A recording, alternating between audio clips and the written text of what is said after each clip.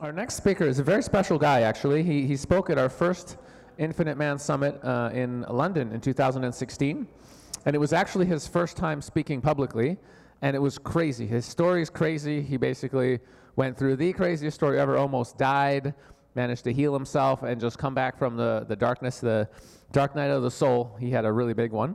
And his story was so raw and powerful, and everyone was just talking about that for like the first half of the conference. His talk was the only thing people were talking about. They're like, that was fucking crazy. And I saw him years later, and he was like, yeah, my talks aren't like that anymore. That was the craziest one of all. And I'm like, yeah, he's calmed down a bit. But it was epic, and yeah, he's a great speaker, and he knows so much about the body, human health, and he's just in a beautiful place, and he's here to share some of his wisdom with a new talk for us. So please, make some noise for the fantastic Josh Mason! Mr. Josh!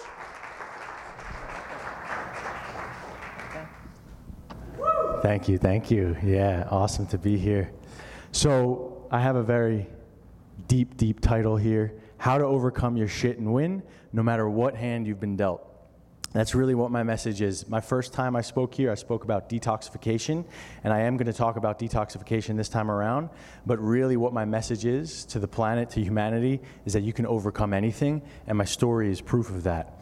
So, and be super spiritual too, because that's important, right?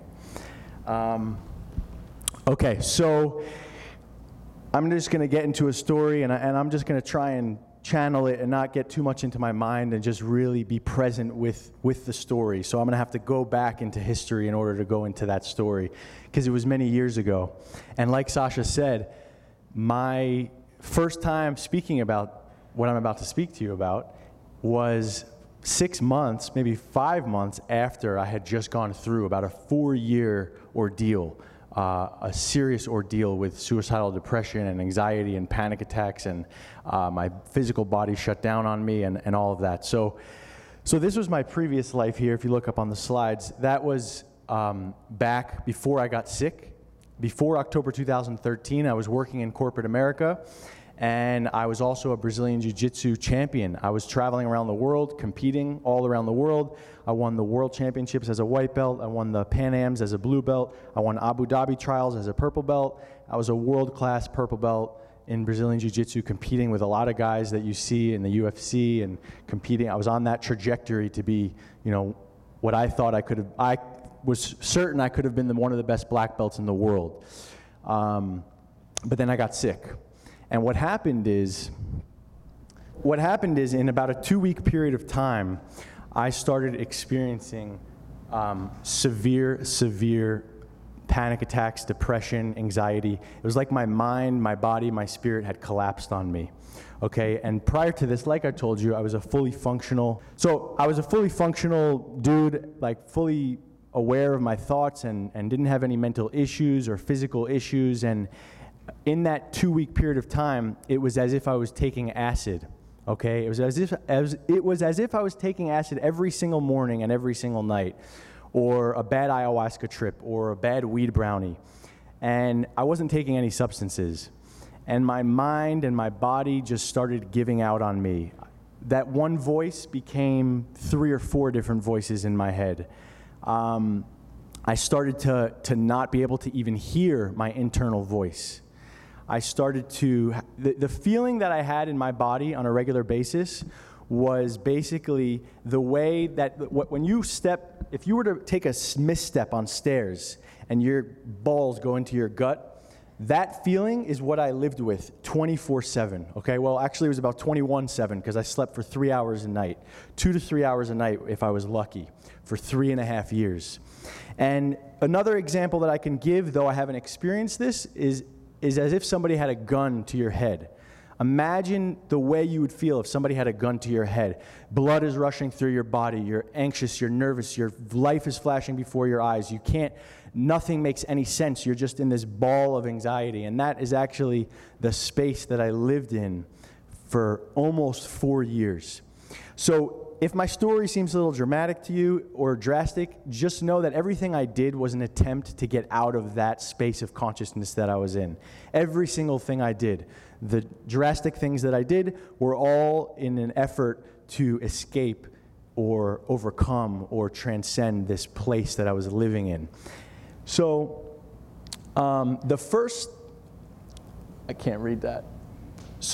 thing that I did was I refused all help. I wanted to deal with this on my own. So I was basically figuring out a way to self-medicate with modafinil, which I got from India with an online pharmacy, and Xanax, and whatever other drug that I could find, and make my own little cocktail in my own bedroom, make my own little cocktail, try and figure out the solution to this problem, because I did not have faith at that time in Western medicine, and I still don't have much faith in it. But eventually, I had to surrender, and I had to understand that I did not know what the heck was going on. I didn't know what was best for me, and I had to go to Western medicine, and I saw a psychiatrist, and I was sitting across from that psychiatrist for an hour, and in 1 hour, he told me that I was bipolar. He told me that I had severe depression, that severe anxiety disorder, ADHD, OCD, and I think I got 5 prescriptions in 1 hour, okay? 5 mind-altering, soul-altering, destiny-altering medications in 1 hour. I got Latuda and Trazodone and Zoloft, and I don't even remember the others. But that's what happened to me, and that's the path that I had chosen because I didn't know what the heck to do with myself. I tried everything that I could on my own. All of the modalities that I knew up until that point, I tried. And I didn't know much because I only had mild, regular human anxiety up until that point, or anxiety before going into a jiu-jitsu fight, right? So I didn't have good training on what it took to calm down an overactive or a sick mind. So eventually, after about 5 months of rotating between 10 different psychiatric drugs, going back to him and saying, hey, this didn't work, and he gave me different ones each time, I eventually flushed all of the drugs down the toilet. There was one day where I literally woke up and said, I cannot take another one of these pills. This is killing me. I would rather die or go crazy and try and figure out a way out of this hellhole than continue to take these drugs that are making me feel like I'm in purgatory, or worse, like in limbo, okay? Like I'm not alive, I'm not dead, I'm just a floating meat body, wasting space, watching TV, eating greasy foods. So I flushed them all down the toilet. I don't recommend you do that. It's had an awful, awful withdrawal for about 6 days. Not the way to go. So at that point in time, I started just getting my feet wet into spirituality, just reading a blog post or two about spirituality, about the meaning of depression, the meaning of anxiety, the meaning of panic. And I came across this National Geographic article on ayahuasca. And ayahuasca, I'm sure most of you know what it is at this point, but it's a vine and the kapi vine and the chacruna leaves brewed together for about 24 to 72 hours. It's an Amazonian medicine, and it creates a purgative effect. You can vomit, you can crap your pants, you experience hallucinations or visions. It connects you to spirit, it connects you to earth, right? And I said, I'm going to the Amazon jungle and I am drinking this stuff because what I have is a spiritual problem, and no one around me understands this. No one gets this level of despair. And I didn't want to listen to people who didn't get it. How, in my mind, in my soul, in my spirit at the time, I didn't care that my psychiatrist went to Harvard. I didn't care that he was a doctor. I didn't care that he had decades of school, because when I looked in his eyes, I didn't actually see that he knew what I was going through. You know, when someone goes through a hell, when someone goes through something, you can look at their eyes and you can know that guy had experienced these loops. That guy has experienced this neurological pattern. That guy has experienced this pain in his body. It's a feeling you get when you look at someone. You know very well if they've gone through what you've gone through, right? And I did not feel that. Without any of my spiritual training, I knew to listen to my intuition and just go on my own path, my own destiny. So I flew to the Amazon and I drank ayahuasca, And after one ceremony, I flew back home because it was agonizing. I could not finish the 5 ceremonies. I had too much pain inside of me, and it was just too agonizing to continue moving forward. And I actually went right into a mental hospital after that, because I got home to New Jersey and I told my father, I said, Dad, I need to go to a hospital because I'm very afraid that I'm going to kill myself. Okay? So again, this entire time I'm telling this story, remember that if you missed this step, what it would feel like, and replay that all day, every day, all day, every day, and 7 hours throughout the night. Just imagine that, right? So I go to the hospital and I wake up day 1 in the hospital and I'm like, I'm going back to the Amazon jungle. They gave me some intense medications and it put me out, and I woke up and I was just like, I'm going back to the Amazon one day. But I knew that I had preparatory work to do before I went back to the Amazon jungle, okay? So I knew, based on that one ceremony, it was unbelievably powerful to go through that one ceremony, but based on that experience, I knew that I had to clean my body, that I had to experience other realms in a lighter way. So I started doing things like ketamine and mushrooms, right? Ayahuasca was like the rocket ship. I needed to explore maybe a helicopter first or something, a trampoline maybe. So what I did is I actually, in New York City, you can do ketamine. At the time, I don't know if it's still legal now, but it was legal. And you can do ketamine if you're suicidal, basically. So I did about 4 or 5, I don't remember exactly, ketamine injections. It gave me some therapeutic benefit, but really I was just drowning, continuously drowning. So then I started doing mushrooms, and I started experimenting with mushrooms, hallucinogenic mushrooms, by myself in the forest. And I would make teas and drink these mushrooms in the forest and connect to the trees and to nature, to myself, to God, to whatever I could connect to aside from the hell that I was in. And I probably did mushrooms about 25 times, mostly on my own. And I learned a lot about the earth and learned a lot about myself, and every single experience was agonizing, okay? Agonizing. I didn't have any of those trips that people talk about in movies where you're like, yeah, bro, yeah, it was all just hell. Just imagine you take that tea, and within 20 minutes, you are just stepping into hell, and there's just demons and darkness all around you. And that was all of my experiences. And I did these things because, first of all, I was a fighter, and second of all, I believed that in order to overcome something, you have to go through it. You have to transcend it, go pierce it, not run away from it, not go above it, below it. I was just like, what is this? I'm fucking going into it. Whatever this is, I'm going into it. And each time I did a ceremony, I was just like, I'm in this thing. I'm not running away from anything. Show me my demons. Show me my darkness. And by the end of it, I was curled up like a little baby crying. But that's the attitude I had in the beginning, at least. So we keep moving forward along this journey. At this point in time, as we're on this slide, it's probably over a year by now. And I start diving deeper into other modalities, things like enemas and fasting and juice fasting and water fasting. I would fast for weeks at a time. And I started making diet changes. I started understanding, hey, this is a physical body that whatever we put in, we are going to get out. It's an equation. What I put into this body is what I get out, right? Just like oil in a car. If you put shitty oil in a car doesn't run well. And I would say a body is way more particular, way more complex, and there is a ton more ranges of oil and gasoline for a body than there is for a car. And then I went back to the Amazon jungle.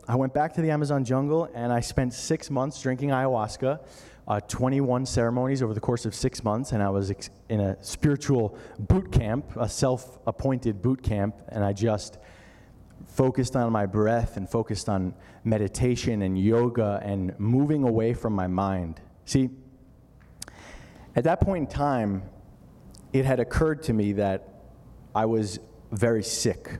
Okay, I had a sick mind, and I had to come out of my mind. And I literally wanted to separate. I wanted to kill my mind, but I still wanted my heart and my soul. But my mind was poison. My mind was venom, toxic venom. It was spewing hatred and disdain and torturous thoughts on a regular basis. And somehow I had to walk around as a human being completely ignoring everything that was going on here. Everything, right? In the spiritual journey, they teach us to like move from your head to your heart. Well, it's fucking impossible to not have thoughts. It's impossible to not be up here a lot of the time, especially in this culture. So I literally had to, my mission, which wasn't a great mission, and I'm sure I could have done it differently from what I know now, was to literally just ignore every single thing that went on up here. Every thought, whether it was a good or bad, because for me, whatever went up came down. So if I got a little joyous for 5 minutes, it came right back down. Somehow it flipped. It's like I could look at the sun and be like, oh, that's a nice sun, and then somehow it would go into, what if this happens, and what if that happens? Oh my God, I'm dying. Like, I don't know the exact loop that happened with the sunlight on that particular day, but the loop just eventually flipped, and I was down into the dark, right? So my mission, through my breath, through self-love, through touching the earth, and through really walking around the jungle like this, 16, 17 hours a day, like this, and then repeating a mantra, as Will, is that right? Was talking about mantras. We have mantras all the time, right? And I realized that, and my mantra was, fuck you, go kill yourself, everyone hates you, they all hate you here, they all know you're depressed, you're gonna die, you got kissed by the devil, you're fucked, you're tortured, you're a tortured soul, you're like Gollum from Lord of the Rings. So that was all going on, and I literally just had to be like, I love you, I love you, I love you, I love you, all day, every day, I love you. And just completely change my mantra, right? Change what was happening inside of my head and in my heart. So 6 months in the jungle, and I made a lot of progress. I connected to the earth. Ayahuasca has a way of really connecting you to nature, connecting you to what's important. It has a way of cleaning your body. And that's when I started really diving into detoxification, cleaning the physical body. Ayahuasca had a way of forcing you to clean. Any physical stuff that you had in your system, ayahuasca would clear and show you the spiritual or the emotional component to that physical toxicity, right? So when you come in there, most Westerners are filled with pounds and pounds and pounds of fecal matter and all kinds of other crap, and then ayahuasca will clear it, and in each ceremony will clear a little percentage of it, and then you can experience like a memory of when you got hit when you were a kid and how something tightened up in your gut, and then you were constipated in a particular way, or you had an energetic pathway towards constipation or storing energy in that particular way for decades after that, right? And these are what's known as samskaras, which I'll talk about towards the end. So anyway, my life is just a full-time detox. To give you an idea, because I don't want to go too long into this story. I could take up the whole hour. To give you an idea of how serious and devoted I was, a typical routine for me was that I would wake up and I would drink a gallon or a gallon and a half of distilled water, and I would stretch and meditate and do mantras for 2 to 2.5 hours before I was even able to have a bowel movement. And that's with taking laxatives the night before, and that's what I needed to do to have a bowel movement. And any interruption in that dance, I wouldn't go to the bathroom for the whole day, because something was so tight inside of me, was so scared, was so nervous that if something triggered me in the morning, it was like I could go a whole day without having a bowel movement. And then if something triggered me the next morning, I could go a whole day without having a bowel movement. And at that point in time, you guys may not understand this or connect to this, but being in the jungle, detoxing my body, my life revolved around my bowel movements. Like, that was yesterday's energy. Yesterday, if I couldn't clear yesterday, then I was like double heavy today, right? So it may not make much sense, but at some point it will when you go to the jungle or do other spiritual things. Okay, So then, while I was in the jungle on those two visits, the shamans were all telling me that I should do a dieta, okay, a plant dieta, which is a diet basically, an apprenticeship where you work with the shamans, because they had told me, you have a very big problem, but you also have a big medicine, and you need to implement all of this that you're going through and become a shaman. You need to learn how to be a shaman with us, basically. So I went to the Amazon a third time, and I was in isolation in Cantamana, Peru. I didn't have any contact with humans. I was isolated in the jungle for what I thought was going to be 90 days. And the only contact I had was with the shamans, who would bring me lunch and dinner every day. And oftentimes no dinner, because I was drinking ayahuasca 3 to 4 times a week. So after 30 days of doing this dieta, which I could talk about that dieta for an entire hour, it was the most intense human experience I know of anyone who has ever gone through, personally. It wasn't pleasant, and I still haven't fully resolved it in my psyche and my consciousness about what that dieta meant for me and whether it was good for me or not. But at the end of that dieta, I was a broken, disheveled fragment of a human being, fragment of a soul. That was 3 years of working my ass off, spending every penny I had on my health. And it's interesting. I notice a lot of yawns, and that's because you guys just ate. Most people get tired after they eat. So pay attention. If you're tired after eating, it was probably a shitty meal, but also there has to do with your gut, because you shouldn't get exhausted after eating. And I know this is not a boring talk. So it could be, but I doubt it. So, so at that point in time, I was a disheveled human being, a disheveled spirit, and I was at my wit's end. And I went to my friend's place in Miami after 30 days of doing this dieta, and I literally had to have my friend choke me unconscious one day.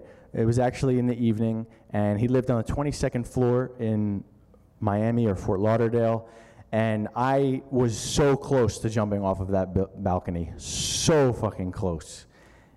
I don't know what it was that there was like 51% of me, there was 49% of me that was just like, I can't do this anymore. I am fucking done. I am done. And I was literally at the balcony. And then 51% of me freaked out after I thought that and actually believed it for a second, and ran into his bedroom, taught him how to do a triangle choke. He didn't know jiu-jitsu. I literally taught him how to do a triangle choke, and he choked me out, and he put me out. And I did that because I just needed a second of a break. I needed a 10-second rest from my thoughts. It was like I couldn't get a break from this demon that was just whispering and screaming at me all the time, non-stop, literally 24/7. Again, 3 or 4, 2, sometimes 1, sometimes 0. At most, I would sleep 4 hours a night for 3 years, okay? And none of that stuff worked. Xanax and all of that stuff made it even worse. The sleeping pills that I had tried years before. So these are all photos, by the way. So anyway, the final thing I decided to do when I left Miami to go back home, the final thing I decided to do was to take Iboga. Iboga is another hallucinogen that's about a 24-hour experience, and it's native to the Gabonese jungle, Africa. And it's another hallucinogen. It's a shamanic medicine. It's supposed to be even more intense and more powerful than ayahuasca. And I vowed to myself, after listening somewhere on Joe Rogan podcast or something like that, I vowed to myself that I would do Iboga before I killed myself. That I had to do Iboga because in my mind, I was broken and I needed some sort of reset. And in my mind, that was the way to reset your brain. Like if you read Eckhart Tolle, he talks about how he went through severe suicidal depression for 7 years, and then one day he woke up and was fucking enlightened. Well, I was like, I need to stimulate that one day. I need to stimulate that with Iboga. I need to stimulate it with the ayahuasca. What can I do to like create that experience where I'm, oh my God, I realize that I'm not a demon. I'm not dying. I'm not evil. I'm not tortured. I realize that I'm Josh, you know? So I was 2 days away from getting on a plane to go to Africa. I had not told a soul. I told Eden, my friend who choked me out, and I didn't tell anyone else, and I opened up credit cards to pay for all of that, because at this point I was already 100K deep, more than 100K deep. And Iboga would have killed me. I'm almost certain that if I had gone to the jungle to do Iboga in that state, I was 30 pounds lighter than I am now, wasn't digesting foods, I couldn't go 5 minutes without a panic attack. I don't even know how I would have handled the flight, but I'm 99% certain that I would have died in Africa. Either the Iboga would have killed me, or I was going to kill myself. I was going to fast in the jungle, walk into the jungle with no compass, no nothing, no water, no food, and get lost. And that was basically my plan. So don't worry, we'll get into the light very soon. I know it's getting a little heavy. So I was 2 days away from getting on that plane, and I found out about mercury poisoning from an article on the internet. I had heard of mercury poisoning several times before, but I didn't give it any credence. And I read a woman's story. Her name was Connie Fox, and her story, after reading hundreds of spiritual books, hundreds of books about mental illness, bipolar, schizophrenia, depression, any book I could find on any of those subjects, which none of them resonated with me. None of them made any sense. If this was a shamanic initiation, surely by isolating myself, closing my life to every single person in my life, living in the jungle by myself without human contact, drinking ayahuasca, taking this tree called Waidakaspi, eating the specific diet, surely that I would have become a shaman if that was what I was supposed to do. Or surely I would have had a breakthrough, right? So I read her story and I break down into tears, and I just think to myself, this is what I've been dealing with all of these years. This is what I've been dealing with. It's this fucking mercury. And I had mercury fillings on the right side of my mouth, huge, huge mercury fillings. And I broke down into tears, and I called my mom down into the basement, and I called my dad on speakerphone, and I just said, guys, you were about to lose your son. I was, at that point in time, 24 hours away from going to Africa. I need money. I need help. This is what I'm dealing with. I'm certain of it. I need your support, or you're going to lose me. And I just gave it to them like that. And my dad I had zero financial support from anyone this entire journey. I did it all by myself through caddying at a country club. You could be mentally deranged. Most of the people at country clubs who are caddies are actually mentally deranged, and they induce it with drugs. But I was not taking drugs, but I was in the same state as them, and it was a perfect home for me because I was virtually a heroin addict without taking any substances. And that's how I made all my money. And you can make amazing money at a country club. I was making $250 a day cash, you know? So anyway, they vowed to help me, and I decided to embark on a heavy metal and parasite detoxification protocol. And when I came here last time, 3 years ago, the extent of my gift to humanity was, guys, you got to do a heavy metal detox. It changed my life. And all of that's true, and we're going to go into all of it, why it's important. But in the 3 years that I've had since the last Infinite Man Summit, I've learned a lot. I've gone through more darkness. I've gone through more of my shadows. And I even had a severe back injury after all of that and making a recovery and getting my mind back, which I didn't mention, sorry. Through the mercury detox, through the parasite detox, I got my life together. You know, that's why I was talking at the summit 3 years ago. And I had a severe back injury a year after the summit. And for the past 2 years, I've been working to heal that back injury. So I healed my broken mind and still working on it. And then I broke my back. I didn't actually physically break it. I had a disc herniation, and I came out of that. I couldn't even sit for 14 months in a chair, not for more than 10 seconds. And I couldn't travel, and I had to stand for every single meal for 14 months. So I healed the mind. I healed my body. I pray to God that there's no more breaking and that I can just go through life learning in a different way aside from being shattered. But I do have a deep understanding of these subjects because of it, and that's what I want to pass to you today. That's the knowledge and the wisdom that I want to share with you, and that you can take home and implement. So, these are some photos. That's Gabonese visa. That's me in doing a dieta. Those are the shamans in the top right, the jungle on the bottom right. That's a parasite that came out. I've probably crapped out about 500 of those, and so have 9 out of 10 of my clients visibly see worms when they do parasite cleanses, and that's just one of many different species of worms. So if you're wondering why you're tired after eating that meal, it's because the worms are having their food right now. So here is me 2 days before I was about to go to Africa. That's at CVS, passport photo. And then the one on the right, that's kind of basically before detox, after detox. Or you could just look at me now. But it's that color is literally the color of my skin. There was nothing altered there. I was yellow. I was literally yellow. That's just a straight up CVS photo with no doctoring. And I took a photo of a photo. That's a staple on my left ear, not an earring. So I was gonna make, this is a joke, okay? And I just want to start with that. Basically, I'm just labeling all of these crazy things. I don't want to get anyone too nervous, and I just want to say this is a joke. But this is the stuff that I have done, not all of it, but this is like what you hear about in New Age spirituality, right? You hear, okay, what do we have to do if we want to get spiritual, if we want to heal ourselves? Yoga, self-help, keto diet, NLP, ayahuasca, iboga, San Pedro, peyote, DMT, biofeedback. Meditate, chant mantras, drink green tea, actualizations, visualizations, rolfing, psychics or physics, either or. Homeopathics, discover your Enneagram, balance your meridians, hormones, cell salts. Balance your minerals, do astral projection. Then you have to practice lucid dreaming and macrobiotics. So you do macrobiotics, then keto, then macrobiotics, right? Do float tanks, acupressure, massage, sun gaze, primal therapy, screaming. Sasha, you know that one.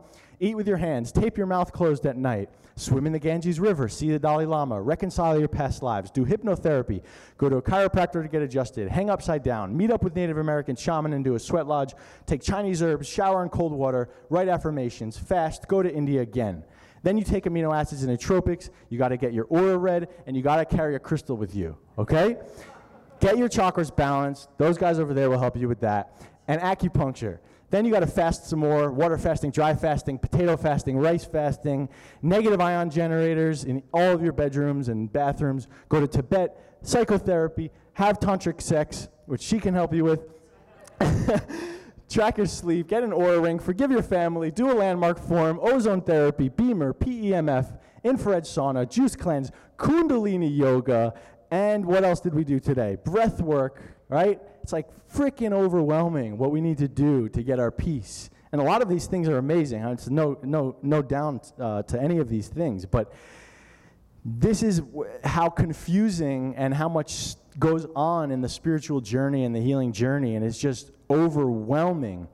And it's my job to overwhelm you again today, but in a way that hopefully can be implemented in some sort of way over your next year or so. Okay? So no more joking. This is a serious talk. The sad truth. 100,000 new chemicals have been introduced in the past century, okay?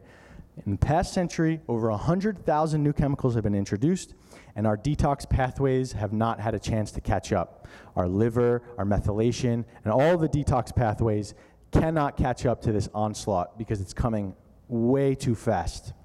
So what we're seeing is massive growth in depression, suicide, autism, schizophrenia, many other ailments and illnesses that we didn't even know about 80 years ago. We didn't even have names for it, okay? And now it's like a mainstream thing. And so this is flame retardants in breast milk. Actually, this individual chart is autism in the world, and it's an exponential curve. Whenever you have an exponential curve, remember that at a certain point, you reach a place where scientists basically will say that you are fucked, that it's too late. You've gone too far. And with autism, that amount of children born with autism is absolutely astronomical right now, and it continues to go higher and higher, and we hit that point around 2026 or 2028 where it's basically you are fucked, where 1 out of every 2 children could have some form of autism, okay?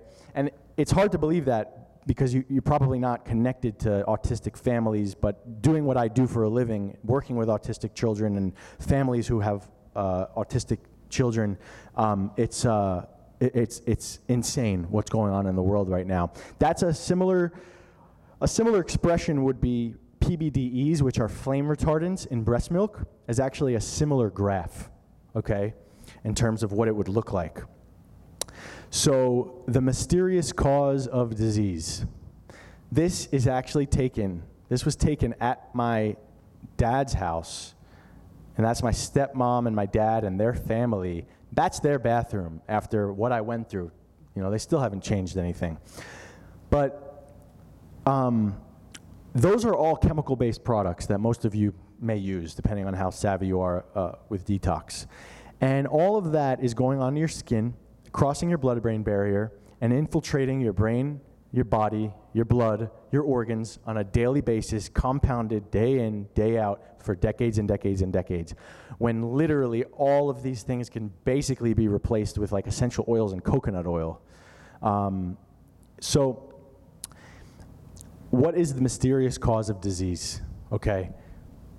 What I learned through my torture was that my body was holding on to pounds and pounds and pounds of fecal matter. Old, rotting fecal matter. And if somebody is obese, we're talking 10, 20 pounds more than a person who's thin. Because honestly, there are people who are thin who have tons and tons of parasites and old fecal matter. It's not a direct proportion, but I can guarantee that a lot of obese people are dealing with fecal matter more than they're dealing with actual fat. If they could get rid of their fecal matter, a lot of things would change.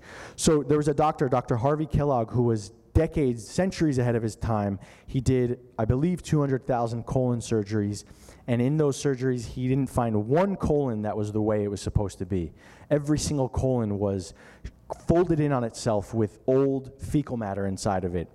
And that's kind of where the juice movement, the cleanse movement, the detox movement, that's kind of where it reaches.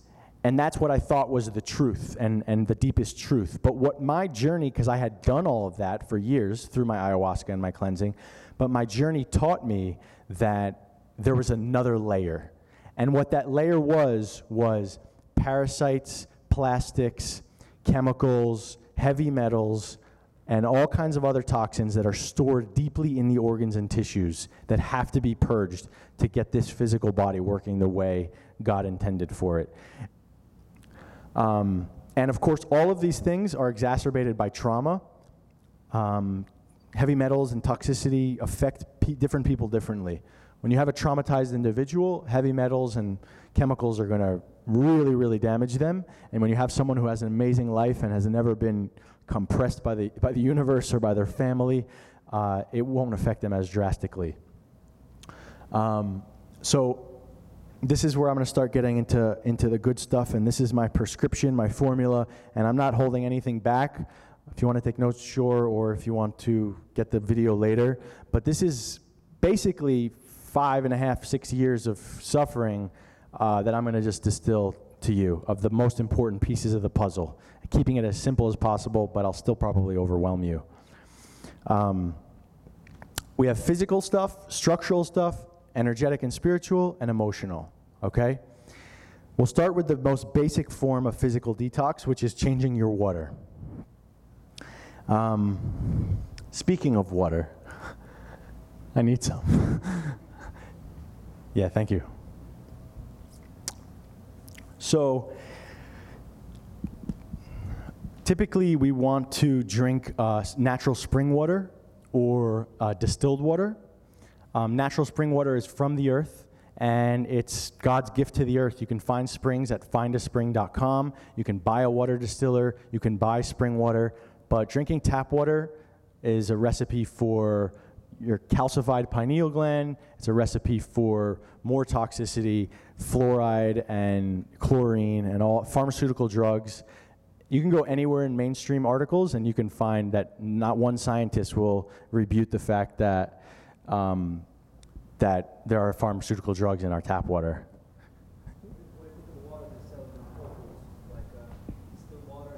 Distilled water at Whole Foods is in plastic bottle, and distilled water. So you can find awesome spring water. I'm probably drinking tap water right now. You could find awesome spring water at Whole Foods. In glass is better, but the distilled water at Whole Foods is going to be in plastic, and that's not ideal. The RO water is pretty good there, but RO water would be lower on the spectrum of what you want to drink. I would say spring water would be number one, distilled water would be next, and then you could get like an AquaTrue or a Big Berkey filter, and then next would be RO water. All of those waters are going to be good, and they're not going to be introducing toxicity into the body.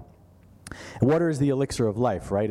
We're 70% water, so let's just start there. Let's just have good water, right? We go to Tony Robbins conferences, we spend hundreds of dollars at Infinite Man Summit, we go to all these different things.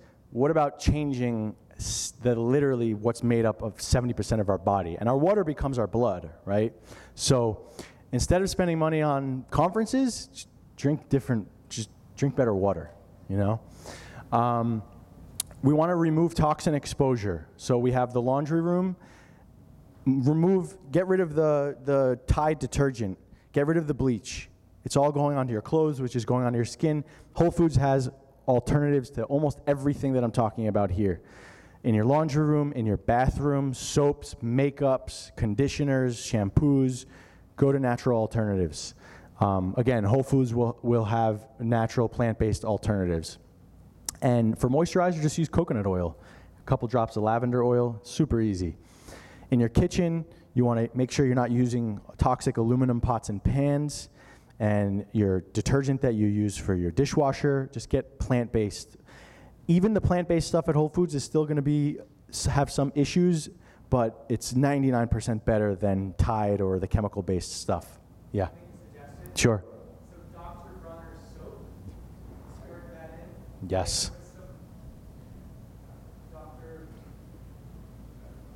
Dr. Bronner's soap mixed with a bit of borax. Excellent. I do that all the time. And if your clothes are really stinky, you can use zeolite with borax and essential oils. That'll get rid of, and baking soda. That'll get rid of any odor. It's like if you're trained jiu-jitsu with your gi, Mike. Your girlfriend's like, oh, finally, we get rid of that stinky gi. Oh, she trains too, though. All right, so the next things we want to remove, it's always easy to remove the toxic stuff before we start introducing new stuff. How am I on time, by the way? I'm good? Okay. This might be a long talk.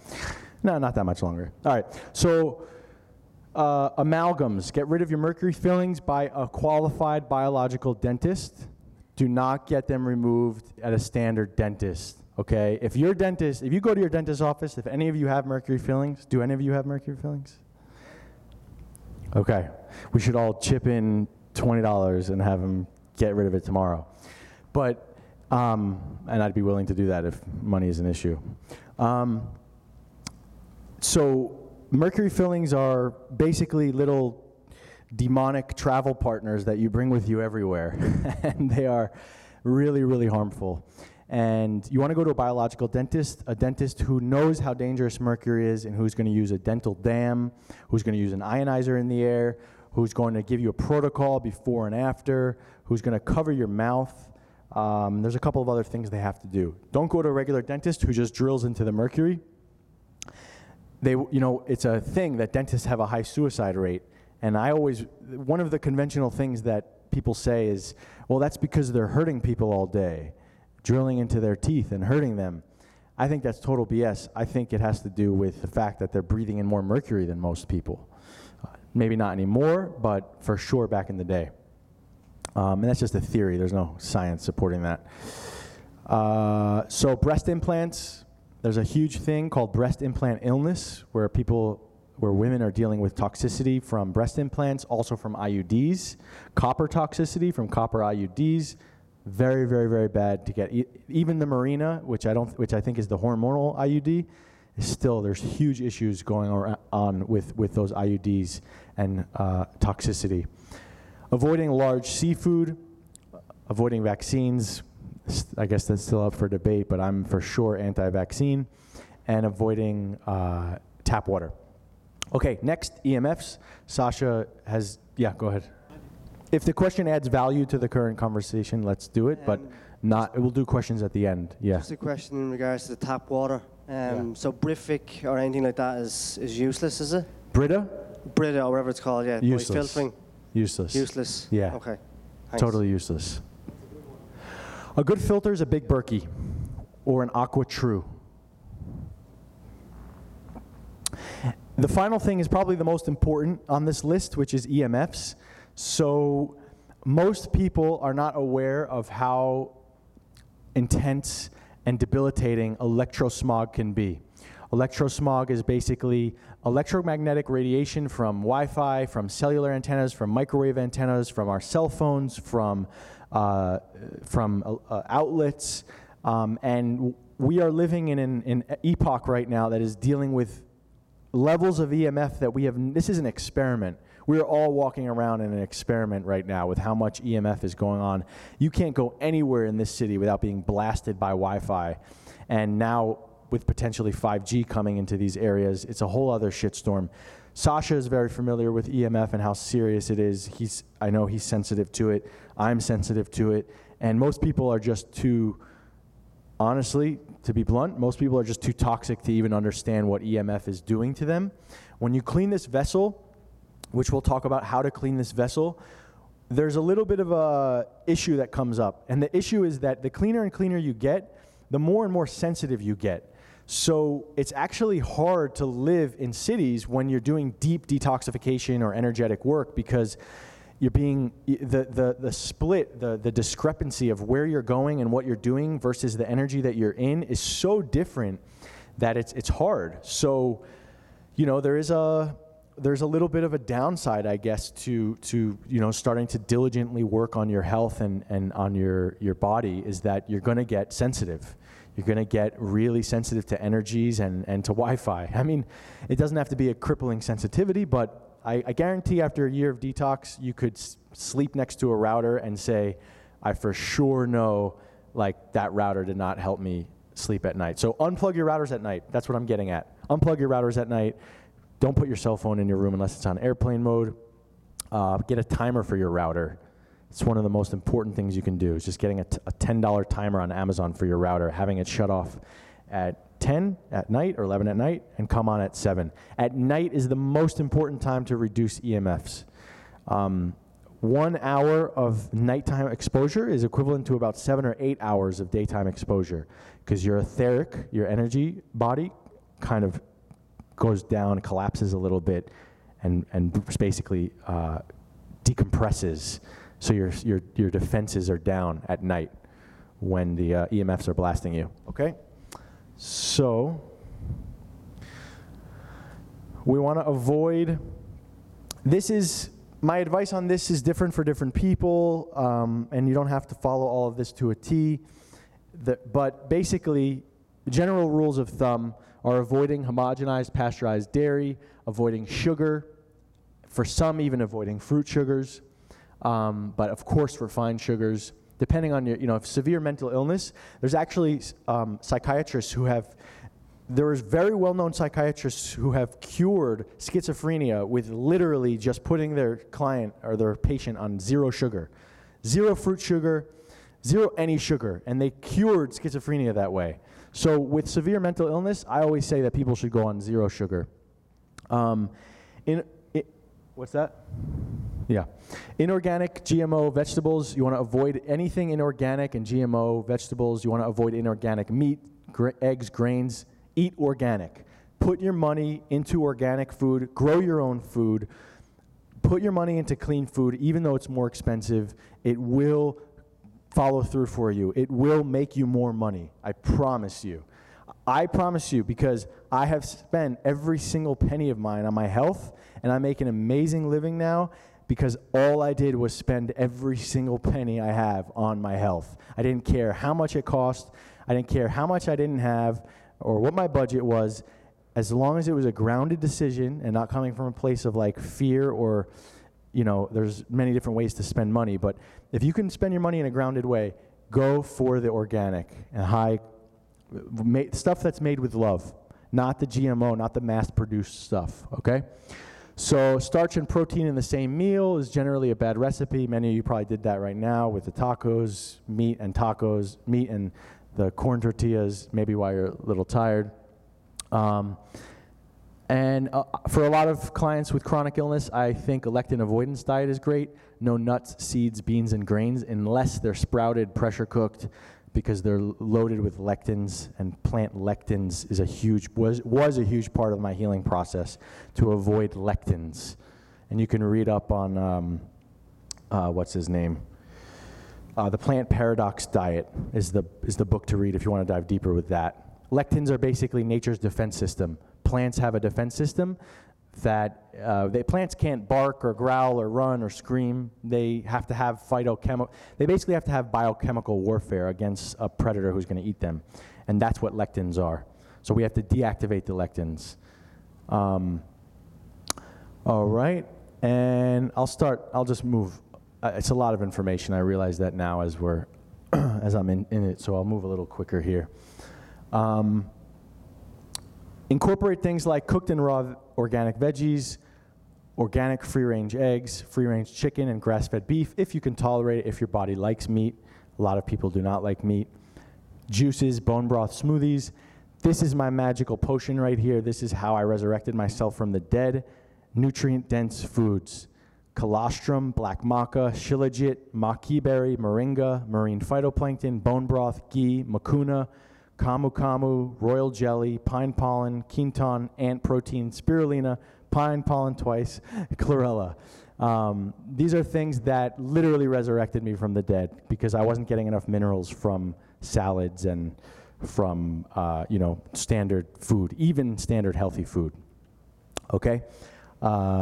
And also things to incorporate: digestive bitters, chew your food thoroughly, and no liquids with meals. It's a really good bonus for digestion is if you could take bitters before a meal, and if you can chew your food super thoroughly and not drink with a meal, I guarantee you won't have the fatigue after meal, unless, of course, the meal is bad for you. This is a food list, which maybe they can send you later. It's impossible to go through everything right now. But this is basically the food list that I recommend to most of my clients and people on YouTube. I have a big YouTube channel now. So this is what I recommend. And you can get a photo of that later or email me or email them, and they'll send you that. And this is some gut healing stuff. The gut is the central channel. We have to focus on our gut. We have to heal the gut to heal the mind, okay?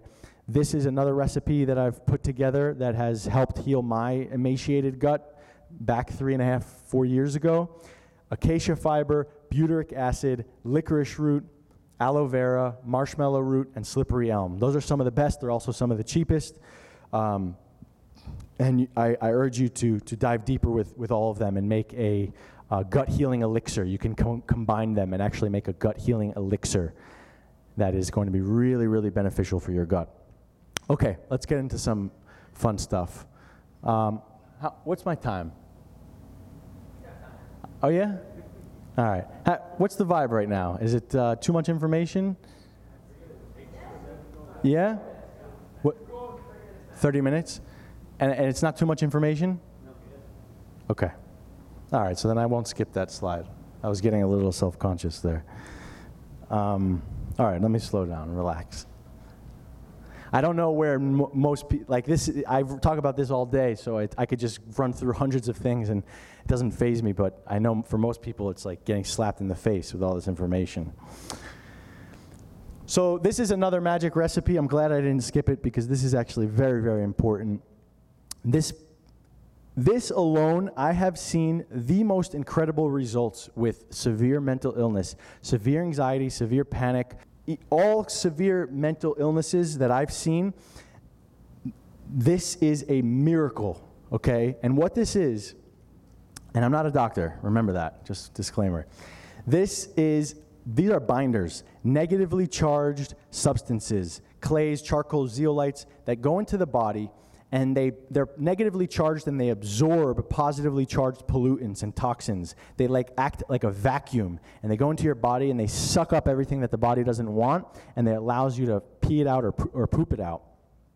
And these binders, many of them are man-made or somewhat synthesized, but the best that I've found, and I've worked with probably 12, 13, 14 different binders, are chitosan, which comes from crustaceans, okay? Microsilica, which is a fumed silica product. Most of you have probably never heard of it. Coconut charcoal, which comes from the husks of coconut shells and put into a high temperature, low oxygen kiln, and you're left with carbonized coconut.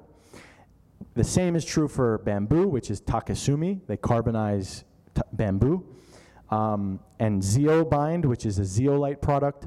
Bentonite clay, which many of you may actually have heard about, and citrus pectin. You can actually mix all of these together and make a binder cocktail in a 32-ounce mason jar. I generally use a teaspoon of all of those, except for the microsilica, which is 2 small little scoopers, very small scoopers. Make sure you use the scooper that comes with it. And don't start at that. That's like the dose that you would end up at, but start lower and work your way up to that. And do it on an empty stomach first thing in the morning. It will literally just suck out everything that the body doesn't want. All of your years of fecal matter and toxicity and Gushers and Oreos and Doritos and what else did we eat? Oh, Hot Pockets. I used to eat a lot of those.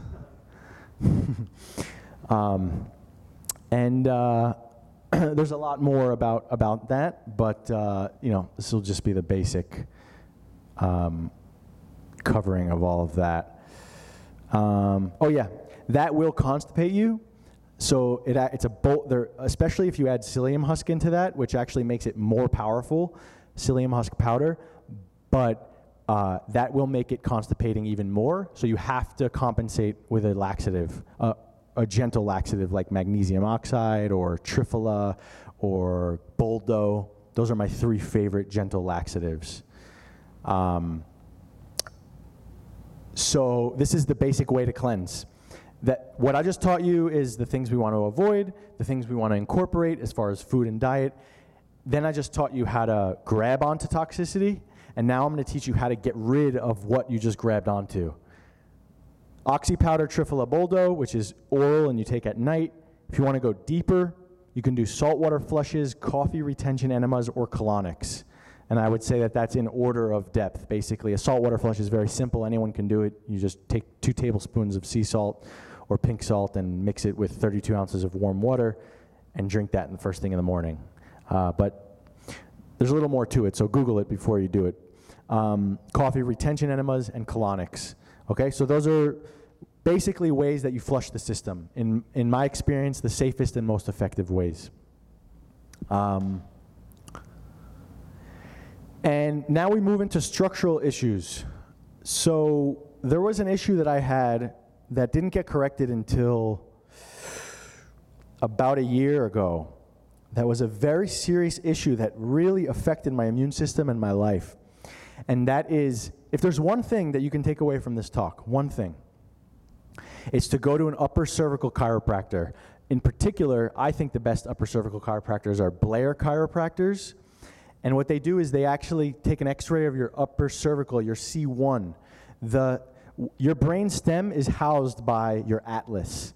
And my atlas from years of jiu-jitsu and fighting and street fights and wrestling and all of that stuff and football and boxing and everything I did, my atlas was 3 millimeters out of place on the right side. And it was causing pressure onto my brainstem. So I went to a Blair doctor, he x-rayed me, and he put my atlas back in place. And it was literally like like like energy vortex up my whole body. And anytime I'm out of alignment, I know right away, and I have to get adjusted once every few weeks still. It's a kind of a process. Unfortunately, it's not just a one and done thing, but it's very, very, very important if you're suffering to go get your atlas put back in place. I think that this is, if they could have a Blair upper cervical chiropractor in every single hospital and mental institution, we would see a dramatic change in the country or in the world. I truly, truly believe that. I know for a fact that people who are killing themselves, their atlas is out of place. I can't say that with a scientific background or any research, but I just know intuitively that people who are taking their own life have mega amounts of toxicity and their atlas is out of place. And that is what God put me here on this earth to go through that in order to be able to share that. I truly believe that. So the other thing that I realized after having a severe back injury is that we are really damaging our bodies with all of the sitting and the texting and the hunching and text neck. You see the younger generation with their neck and how it's like there's literally teenagers now who have lumps on their neck because they're so used to doing this. So another thing I realized through my dark days of near death is that death wants us to cave in. When you see old people dying of degenerative diseases, Parkinson's, Alzheimer's, their body caves in. They become like stone. They calcify. Everything is just going in. So what we need to do to reverse that process is we need to actively open and come out. It's not just you can't just we have to physically do it. It's not just about loving yourself. It's not just about getting in touch with your heart. Like, you need to physically open this body. And that's what foundation training taught me how to do. And foundation training healed my back. So foundation training is an amazing series of workouts that works out the posterior muscle chain, the chain along the back side of your body that undoes all of the damage from sitting and texting and slouching. So do some foundation training. Work on your posture. It's literally a 12-minute exercise each day. If you're overwhelmed, I'm sorry, but it's not that much. I just got a look from someone. I was like, oh shit, he looks overwhelmed. And dental. Check out the mercury fillings. Other things not to overwhelm you. Root canals and cavitations are not so good for you either. If you've ever had a root canal, you may want to get that checked. There are pockets of toxic bacteria in there, and this is the long haul. This is over the long haul. You want to get these things checked, right? Not all right away. Okay, now we're going to move into the fun stuff. I didn't talk about any of this at my last summit. I've rarely talked about any of this anywhere publicly, actually. And this is stuff that's very, very, very important as well. And I would say when I said the people who are killing themselves have their atlas out of place, they also have toxicity.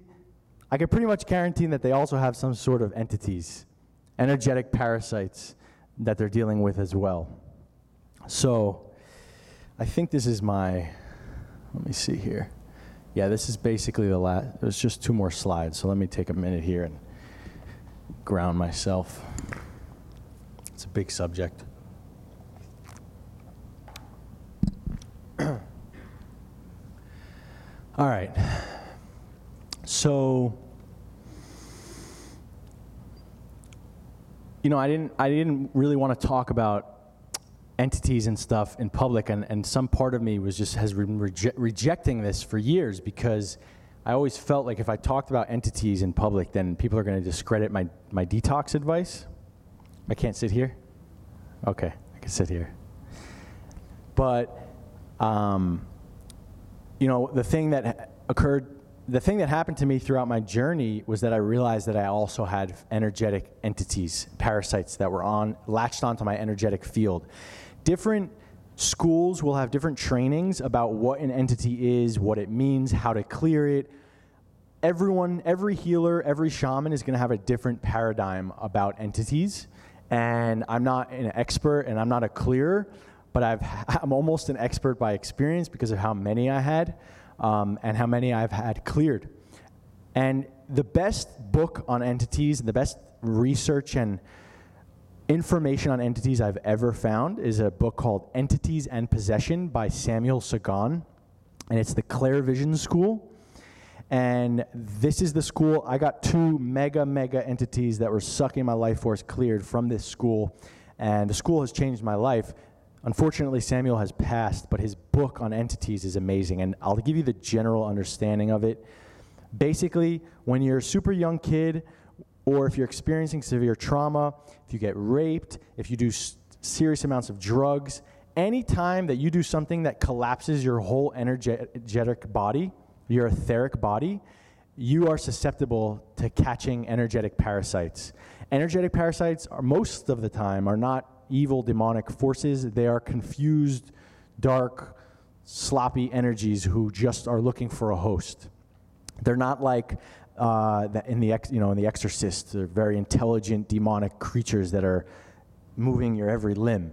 They're more so just like mosquitoes in that they're not evil. They're a pain in the ass though, and they're sucking your life force. So what I would say to you is that if that resonates, and if you've ever felt like you've had a voice in your consciousness that wasn't yours, some sort of foreign thing that you could never quite understand or it felt like someone was whispering to you. Now, granted, we all have a voice that wants to hate life and hate ourselves. That's one thing. But there's a very particular flavor that entities have and carry, and they bring forth a certain field of consciousness in your energy, in your thoughts. And if you can read that book and resonate with what he talks about, I would encourage you to dive deeper with a proper clearer. And again, when you start diving into this, you're going to find a lot of bullshit, a lot of people that don't know what they're doing, a lot of people who clear and then the entities come right back, a lot of people who clear your entities and then they get sick for a week. They're not a proper clear if they get sick for a week after they clear your entities.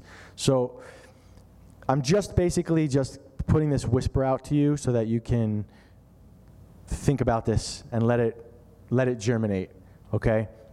And I've had a lot of experience with these entities, basically, that I had one cleared before my last summit, and I had another cleared since the last summit, which changed my life dramatically. There's also cords and samskaras, and energetic cords are basically, with mothers and fathers and with long-term partners. Most of the time we carry an energetic cord with them that some spiritual people say that you can clear these with willpower alone. I don't buy it. In my experience, in my journey, has proven to me that willpower is not enough to clear a lot of these things, that we need, there's a lot of schools, and there's no judgment towards these schools, but there's a lot of schools that say, if you just stand in your power and you put golden light through your whole body, you will be cleared of all your entities. Entities, go away. I command you in the name of Jesus, go away. Well, this is literally a parasite that's stuck onto my energy field the same way a rope worm would be inside of my gut. How am I going to just tell that rope worm to get out? It's just not. This is why we need each other. This is the essence of humanity, is that we can't do it all alone. We need experts. We need surgeons, energetic surgeons and healers to come in and see what, like these guys over there, to come in and see what you got going on an energetic level and say, this is up, that shouldn't be there, that shouldn't be there. Because that's where the illness starts. That is where the illness starts, right there, in your energetic body. Right now, you guys are all an exhausted-looking bunch of meat bodies, but actually around each meat body is a massive amount of energy. Each one of you carries a whole freaking plethora of spirits and spirit guides and animals and creatures and parasites and all kinds of crazy things. You have your own universe inside of you in each one of these chairs. But we're out of tune with that. We are so out of tune with that. So Detox can help you get back into it. Cords and samskaras is another huge thing. Another huge thing. I go to these conferences, and I love Tony Robbins. I love these self-help conferences. I love the Infinite Man Summit. There are certain things that cannot be changed with your own willpower. And what I mean by that is there's certain illnesses and darkness that you cannot just reverse the tide of with willpower. You can't just wake up in the morning and say, I am light today. I am love today. Today I am abundant. Today I make money. Today, whatever this, the New Age mantra, okay? All of that stuff is great and I love it. But there are certain situations that require intervention, require surgeries, energetic surgeries, sometimes maybe real surgeries as well. And samskaras are deep, deep, deep wounds that we carry from multiple lifetimes. And these samskaras have to be worked through. That could take years. There's different ways of working through samskaras and different schools of thought. My experience is that when you hit a samskara, you have to really be present to that samskara and pop it or dissolve it with consciousness, which requires a massive amount of presence and sometimes assistance. So I think for sake of time, I'll move to my last slide here, even though all of this I could talk about for a long time. There we go. What's up? Oh, what's the next one? Yeah. That's just the conclusion. So this one, emotional stuff. Again, just basically vomiting all of the information I've learned over the past 5 years to you. Let's see.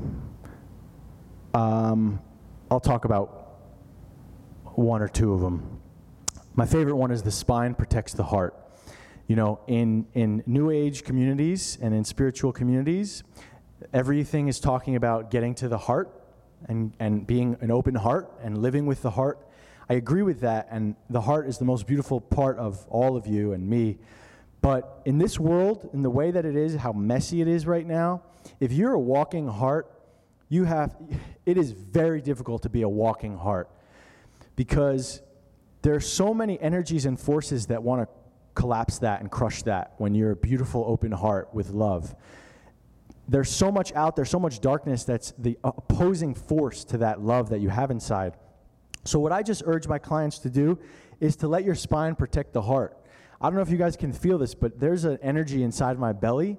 It's like it's an energy that I used in jiu-jitsu. It's like a martial artist. It's like a little bit of a panther, a warrior down there. That's protecting my heart. I'm not just going around my life in just this space of like, I love you, even though it's beautiful, and there's a time for that in the right set and setting. But if you can get in touch with your spine, your belly, and let that belly protect your heart, you will have a much easier time on your healing journey. You're not going to get crushed. You're going to protect yourself. You're going to protect the softest piece of you. Okay? And you can also be vulnerable. There's a dance involved with all of that. But you have to protect yourself in the way that is not out of fear. The spine protects the heart. Just remember that. And that comes in, what comes with that is boundaries. Boundaries, detoxing relationships. Having boundaries. You don't need to have people to like you. Your job is not to have people like you. That might be a crazy, crazy thing to you, but it's not your job to have some other people like you. I don't care who likes me. I want you guys to like me. I hope you guys like me. I hope you enjoyed this show and this presentation, but deep down, I don't go out into the world and try and get people to like me or try and get people to accept me. It's a recipe for failure. Just be you. Just be you. Whatever your center is, whatever your heart is, whatever you are, be that and declare your sovereignty, declare your boundaries, and don't let people come in the way of your healing journey and your journey with all things, with entrepreneurship, with whatever it is that you came here for. Use boundaries to not be the I like me fairy, you know? I had this character called the I like me fairy, where I went into every event, every party, everywhere I went, inside my body was, even though I was just going around saying, hi, how are you? Oh, good, and talking to people, inside my body was like a little fairy that was like, I hope he likes me. Oh, I hope she likes me. And at the end of the night, I would go home and be like, it's okay, they all liked you. You can go to sleep now. They all liked you, you know? That's all I cared about. I just want everyone to like me. I just want it to look good. So find those characters inside that want to look good, that want to be liked. You don't have to sever them, but work on them. Work on them.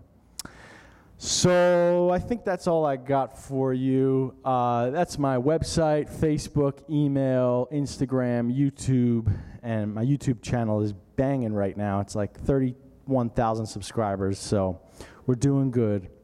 And that's all I got. That was a lot.